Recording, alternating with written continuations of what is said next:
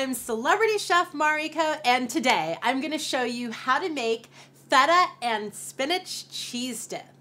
I absolutely love spinach dip, but what makes it even better is the addition of some really good feta. To get started, I'm going to get a mixing bowl, and then I'm going to add a 1/4 cup of non-fat plain Greek yogurt. Normally, spinach dip has a lot of fat and calories in it, but this spinach dip uses a non-fat yogurt, so it's got a lot of flavor and creaminess, and it doesn't have any of the fat, so you can eat the whole entire thing by yourself.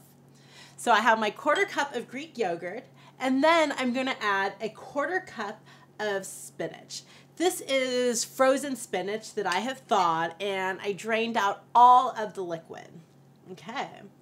Then I'm gonna add a 1/4 cup of grated mozzarella cheese.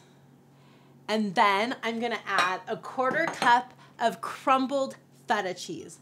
I absolutely love using feta cheese in the spinach dip recipe because it gives it a real nice tang and a bite. Then I'm gonna add a little bit of spice. This is an all-purpose seasoning blend that has some dried parsley and rosemary, maybe some dried oregano. There's even some little bits of lavender in there. Purple and pretty. Then a little bit of pepper, a lot of pepper, and maybe a little bit of salt. And now it is ready to mix together until everything is well combined. I really love spinach dip, and this is a great recipe because you can either serve it hot or cold. So for cold, when it's all combined and ready to go, it's ready to serve. If you wanted a hot, bubbly spinach dip, just put it in an oven-safe dish and bake it at 350 degrees for about 20 minutes. Okay, so now that everything is mixed together well, I'm just gonna put it in my cute little serving dish.